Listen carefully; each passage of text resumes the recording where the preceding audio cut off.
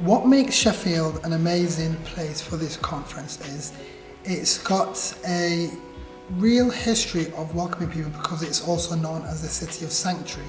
It's the first city in the UK that got given the status of sanctuary because it was known of welcoming people. Not only that, it's also a really, really friendly city.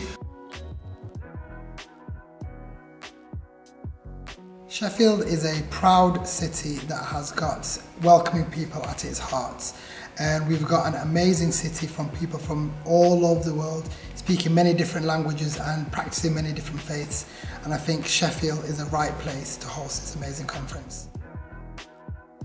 Regardless of what corner of the globe you live in, we really look forward to seeing as many of you there as possible to share this amazing city with you, but also for you to come and learn amazing things, meet amazing people and just contribute as much as you can, but most importantly have fun while you're doing it as well.